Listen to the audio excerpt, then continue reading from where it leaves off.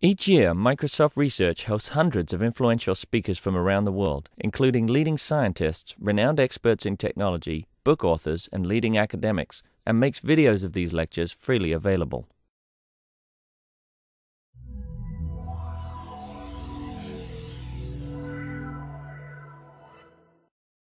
Great. Okay, the second and last speaker in this session is Bob Bukowski from Cornell, who will be talking about the BioHPC course.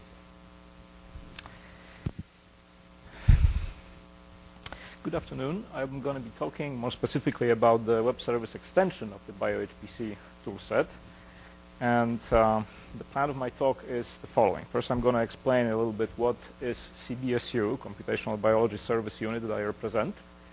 Then I'm going to talk a little bit about what BioHPC is. And these two first points will sure seem like a deja vu for those of you who attended the MBF workshop yesterday.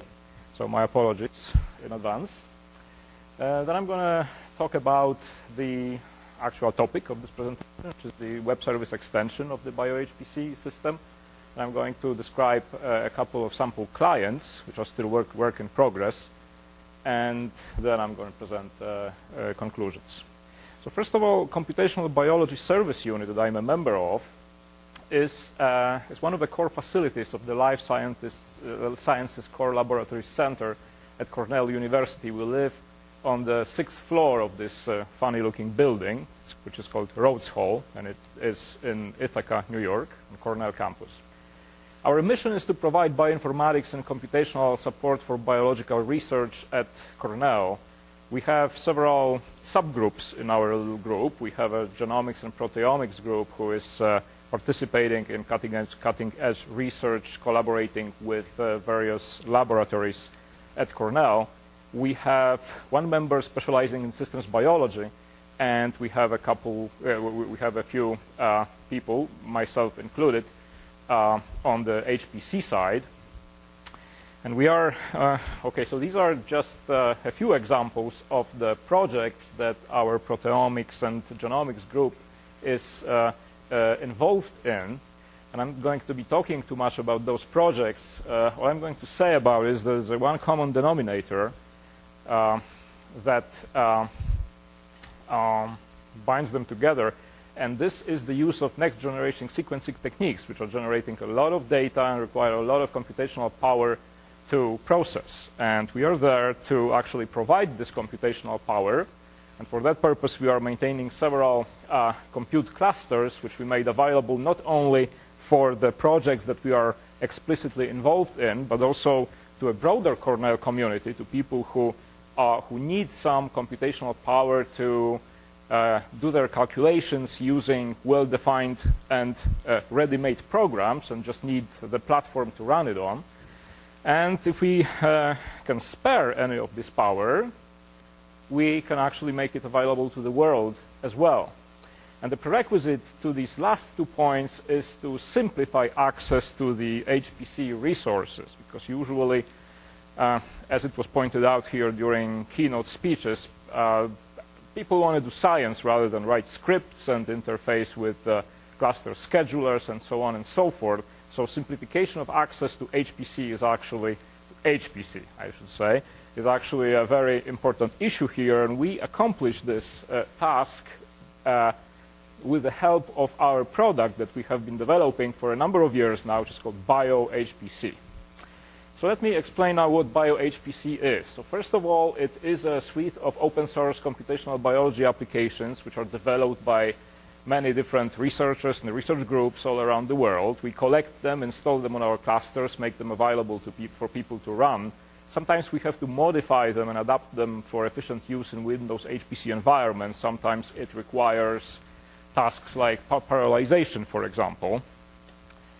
Another aspect of BioHPC, another part, I would say, which is sometimes synonymous with BioHPC, is a web-based user interface that we present to the users so that they can submit jobs through it. It's written in ASP.NET. It contains job application pages, which I will show you in a minute, an example of it. And it contains a lot of job user application data management features as well. And let's look at our BioHPC web page. On the left-hand side, you can see applications that we offer. So we have a lot of sequence data mining applications, including BLAST, Hammer, and InterpoScan, for example. We have some alignment software installed. We have a lot of population genetics programs, which actually take the majority of our CPU capabilities. We have a couple of protein modeling programs, and we recently added interfaces to Microsoft Research Biomedical applications. So the way it works is that, for instance, somebody wants to run BLAST. He or she opens the BLAST web page, fills up answers a few questions on the submission form. For instance, how to present the query to the server. You can copy it, you can upload a file, you can actually paste sequences here in the FASTA format. You can select the database or databases, because we can select multiple databases to BLAST against. We can select some other run parameters, BLAST tuning parameters, and we can click BLAST, which submits a BLAST job. So once the job is submitted, the user gets an email confirming this fact, and when the job starts executing, there's another email being sent. When the job ends, the user gets another email, and that's how he knows that the job is completed. Actually, what we saw there is just the tip of the iceberg. The user just interacts with the web server. This web service, the web page is presented from the web server, but there is much more to that. The system actually consists of a lot of different components, and it's quite complicated, both hardware and software-wise. First of all, we have to have some clusters that the jobs are running on. We have the file server to store the job's data. We have the SQL server, which is keeping track of the jobs, first of all, and second of all is storing the configuration of the whole system. Finally, we also have an FTP server for longer-term data storage. So this is all tied up into what we call BioHPC interface. The good news is, although it looks kind of complicated, the good news is that actually all of these, or most of these functions can be performed by just one single server. So for example, SQL server, web server, file server, and FTP server, if you wish, they can all be just one, physically just one machine. For example, the head node of a cluster. So for smaller installations, this kind of strategy will work as well. BioHPC is an open source project. We have an installation package available at this link here, biohpc.org. This is not a point-and-click installation, simply because there's a lot of elements involved in it. We have several installations of the system running, our primary CBSU installation and a couple of other ones as well. A little bit of statistics of BioHPC usage. This plot kind of illustrates in terms of CPU time the usage of the system. You can see that it's growing kind of consistently over the years. The plot also shows the distribution of the CPU time between different types of applications. You can see that population genetics is the most time-consuming part here, followed by the protein structure prediction and what is called here sequence analysis, which basically means BLAST runs mostly. We have about 3,500 unique users worldwide. I think we calculated recently that they come from 88 countries. The total number of countries actually in the world is 192, which makes it almost 50%. Most of these users come from the United States. This is followed closely by France and Canada and many other countries. So why do we want to expose BioHPC as a web service? Well, first of all, we could, if we do that, we could free ourselves from a web browser as a primary interface to the system. So we can write, if we have a web service, we can write clients in on any platform that we wish, for example, Microsoft Excel. And in many cases, it would be beneficial for the applications, because if we can submit a job from a client like this and then download a result, this result could be easily visualized immediately using Excel tools, for example. I'm going to show a little example of that later on. Second, we would like to incorporate HPC applications in automated analysis pipelines, which is especially important in the context of the next generation sequencing pipelines, which we are now working on. And thirdly, it would make exposing BioHPC as a web service would make it available through Microsoft Biology Foundation, which would become sort of a client to the HPC resources. And in particular, it could benefit from BioHPC, since we have a lot of population genetics applications involved in our system, which are not represented in the MBF yet. So there's a few factors to consider when we when we're thinking about the web service, BioHPC web service. So first of all, we have a wide variety of applications, 38 right now, which are doing different things. They are accepting different input and producing really different output. We want to make the system universal enough to kind of serve all these applications. The second point, probably the most important point here, is that many of these applications are talking to the user in terms of files. So their input to them is a lot of files. Sometimes these files may be large, several gigabytes even. And the output from these applications can also be multiple files, and some of them also may be large. So we are facing the problem of file staging here, which kind of dictates how the job submission process has to be implemented. Well, first we have to allocate the job, which will kind of define the space for it, for example, on our file server to store the files in. Once the job is allocated, we can actually stage the input files, then we can submit the job. So it's just not one command anymore. It has to be 3 commands, really, that make up this job submission process.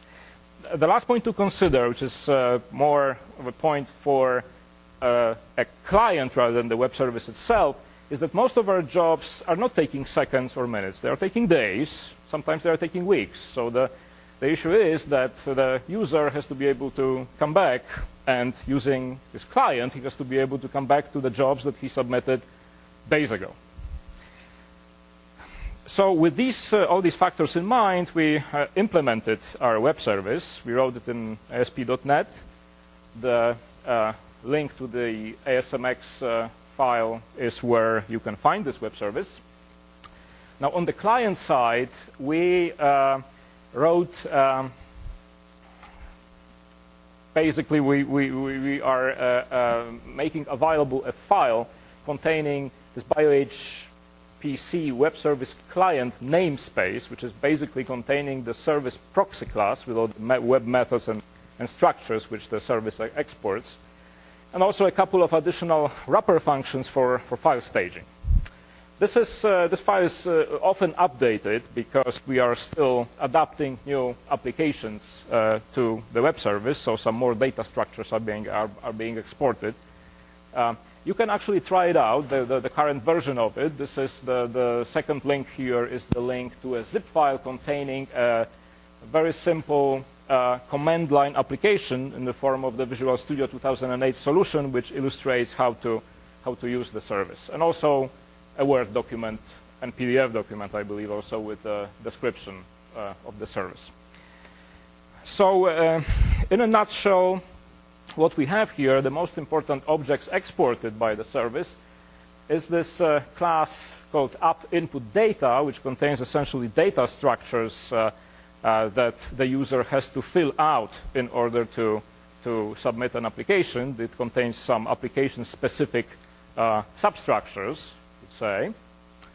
And it exports a class called BioHPC client, which contains the actual web methods used for submitting a job. And these are kind of listed here more or less in the order that they would be used in a client. So first we have to create a job, and we need to specify what kind of application we want to run. So this first parameter, app ID, tells the service just that. We need to specify the job name, number of nodes to run it on. We also need to specify an email, because we always want to keep track of the users who use our system, and the password. Password is actually optional. We can specify it or leave it empty. Our registered users who have the password actually, they enjoy a little bit more privileges than the guest users. They enjoy longer timeouts, for example. And also they can have access to applications that the guest users don't have access to. So after the job is created, we can actually initialize the input data to defaults, and this is also a web service function. After that is done, we can upload the input file. And again, you can see that, for example, the function upload input file, it takes the job ID and control number. These two things define a job. Job ID is just a consecutive number of the job generated by the SQL server, so this is not a mystery to anybody. It's not secret. But the control number is like a random integer number which serves as a sort of a password to the job's resources. So you have to have these two, and they have to match in order for you to be able to access the job files, for example. So upload file. After the file is uploaded, we can submit the job. Then we can check the status of the job using the getJobInfo function. We can cancel the job if we want to. And finally, when the job is finished, we can download the output files using this download file function, possibly multiple times, depending on how many output files our job generated. Sometimes a job generates a simple output file, a main output file, which we would rather have as a string, retrieved as a string, than as a file. And then there's another function made available here, getOutput as string, which can be used for this purpose. Here's a little programming example. I don't want to spend too much time on it because it sort of follows what's in the demo client. The link to this client is repeated here on this page. So clients. So as I said, clients are kind of work in progress right now. First of all, because not all of the BioHPC applications are exposed as a web service yet. And I've already talked about the simple command line demo client. We also have a couple of Excel clients to show you, also in the early stages of development, but probably worth showing already. So first I'm going to show the native CBSU client that we have been developing here. We have the BioHPC Tools tab, and after pressing the tab, this set of buttons come up here. So the first thing to do would be to log in.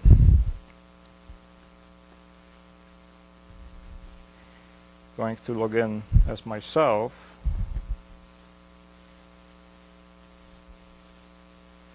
And once we log in, we have access to different job submission clients. So for example, here in the group sequence analysis, what we implemented so far is BLAST, Hammer, and InterproScan. We also have one application so far exposed as a web service from MSR Research, which is Create Epitome. What I wanted to show you is an application called MDiv. This is one of the population genetics applications. What it does is kind of trying to estimate the various parameters in this scenario where you have two populations diverging from one ancestral population with some migration taking place in between. And well, it's basically a Monte Carlo simulation. It may be lengthy, but this form here kind of illustrates how a job can be submitted. We just select a data file which contains basically some sequence data that this simulation is based on. Some default parameters are already filled up here. Just can click submit. What it does right now, it's trying to upload the file. And it did that, and the file has been successfully uploaded. Now we can use a little tool, show jobs here. It's like a job administrator. Pretty much we can select what kind of application we want to see here. So I'm going to select MDiv because this is what I submitted. And I can see several mdiff jobs here, including this last one, which is queued. So it probably is going to remain queued for a while because this is working on the live system. It's probably backed up a little bit, so it's not going to execute immediately. But as you probably can expect, I have some ready-made results here from similar jobs. For example, this job finished before, and I can, by clicking on the show output files, I can see what kind of files this job produced. For some reason it's not displaying here with this resolution. As I said, this is a work in progress. What you should see here is the sizes of those files. So for example, I can select any number of files that I want, and I can try to download them. This is letting me select the directory to download it into. An alternative would be to import the main file directly into Excel, which results in immediate visual analysis of those results. The results that the program returns happen to be in this numerical form, basically. And what it is, they are posterior probability distributions of different parameters. And these, of course, can be plotted. So I can do it automatically here in Excel, create the plots.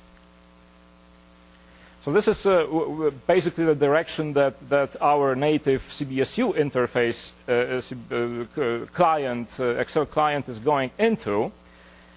Now, you can see another tab here, which is called Bioinformatics. And for those of you who attended the MBF workshop yesterday, it should be familiar because this takes you to the MBF Excel client, pretty much.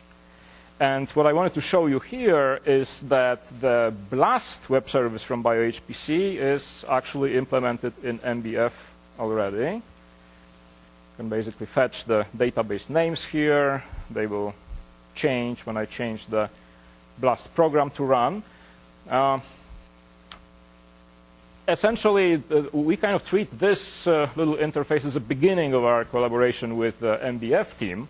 And eventually, I think the goal would be to make the BioHPC interface, these BioHPC tools, kind of being merged with the MBF tool eventually. So this is actually all I wanted to tell you about it. Basically, conclusions are the following. The core of the BioHPC web service has been developed. We have some applications already exposed as a web services, and we are working on adding others. We have our BLAST web service integrated with Microsoft Biology Foundation. We have our comprehensive Excel client under development, and the demo project can be downloaded from this link. And finally, I wanted to acknowledge funding from Microsoft Research, and before that, we enjoyed relationship with Microsoft as one of the HPC institutes. And we also want to thank Microsoft MBF team for fruitful collaboration. Thank you.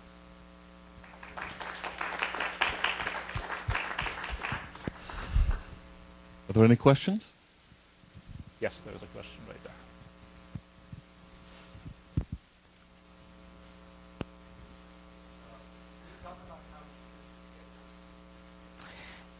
Okay, so we the BioHPC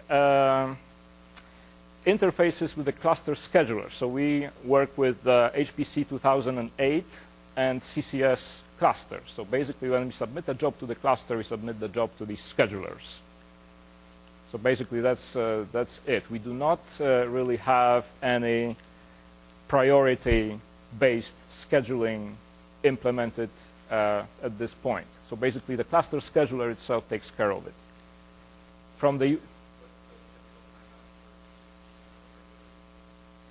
It kind of depends because the usage varies widely by time. So sometimes the clusters are almost empty, and then your job goes in immediately. And sometimes you have to wait for a couple of days, for example, to get in. It kind of depends what jobs are run and what kind of jobs are run.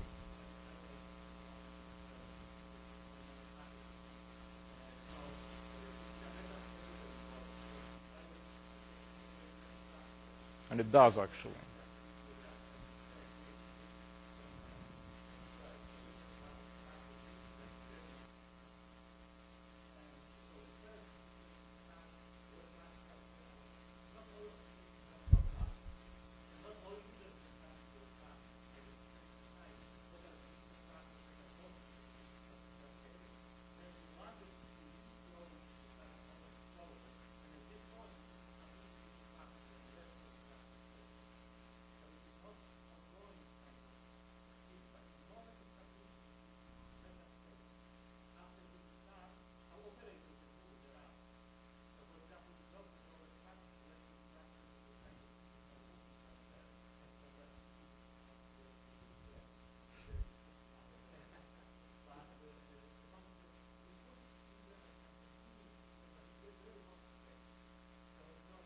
It's actually running. You can see it's running.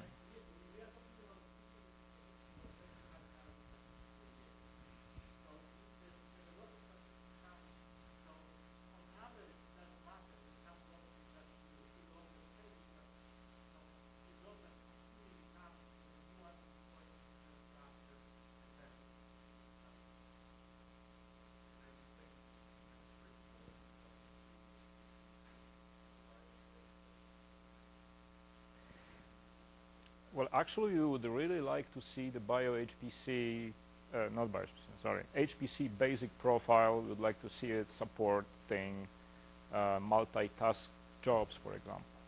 It doesn't support that yet. That's one thing. Yeah. Especially the new one, especially that you can submit a multitask job, and these tasks are actually dynamically assigned, and the resources are dynamically assigned.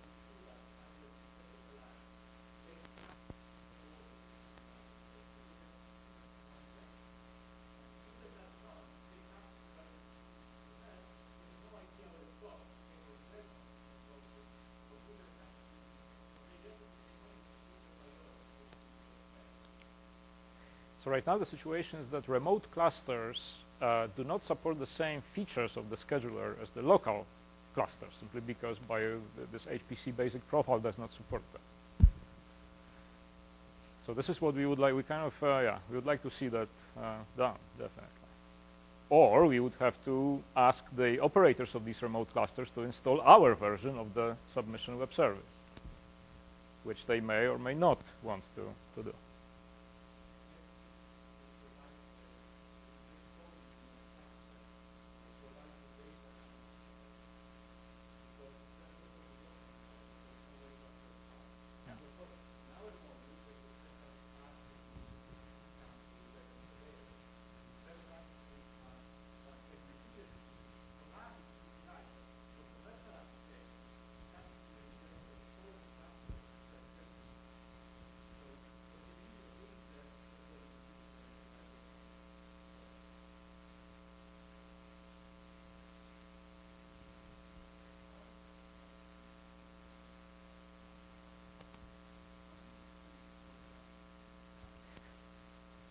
Right now it's 38, last time I counted. It's 38 programs, actually. show them again. Here is the list on the left-hand side. I need to show all and scroll. Well, first of all, they are kind of grouped into several groups. So we can have sequence analysis, we have alignment, population genetics, protein structure, and so on. When we expand that, you can see the details, what kind of programs exactly we're offering. So there is a few programs that you all know. It's BLAST and Hammer and InterproScan. The P in front of this means that they are parallelized.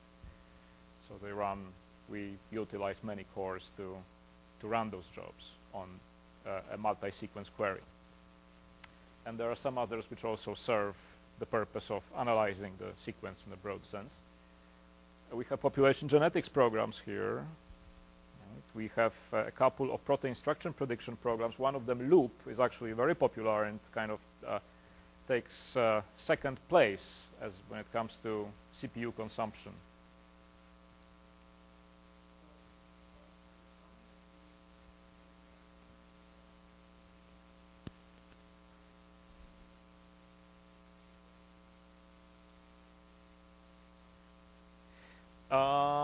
This is a good question. I would say that most of these programs,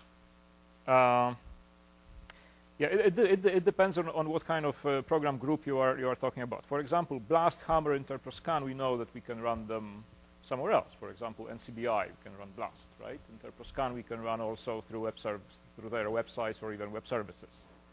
So so these are, of course, not unique. Some of them are unique. For example, this GIMSAN program, this is a locally developed program by Cornell researchers, and it's available only here. Of course, ClustalW, T-Coffee, they have other sites where you can run it. Stretcher, I'm not sure. This is just a pairwise alignment program. I don't know if you can run it on the web anywhere else.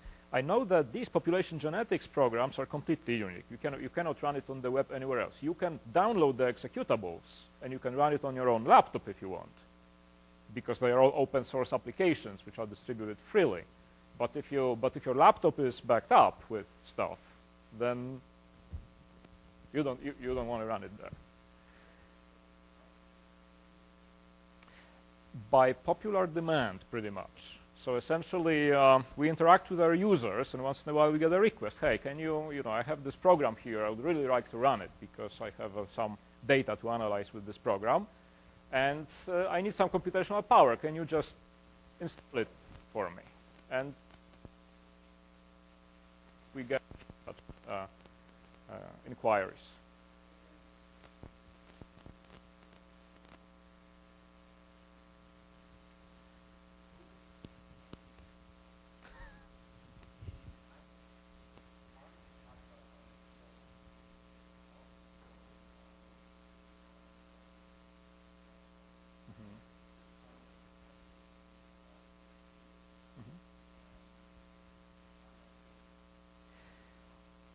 Yeah.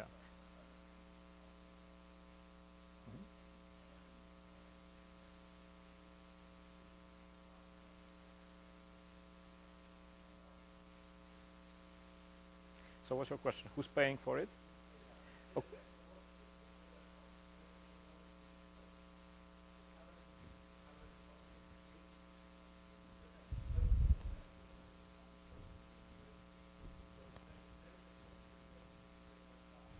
Yeah. And Cornell users, let me mention that Cornell users have priority here. They can be registered, they can run more jobs, and they can run jobs longer. Okay?